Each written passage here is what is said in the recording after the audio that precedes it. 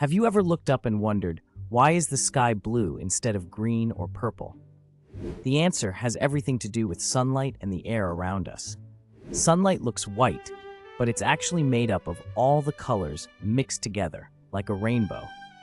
When sunlight enters Earth's atmosphere, it bumps into tiny gas molecules and tiny particles in the air. Blue light waves are much shorter and scatter in all directions much more easily than the other colors, like red or yellow, which have longer waves.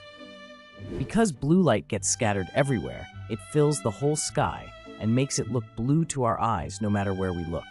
If you ever watch a sunset, you'll see the sky turn orange or red.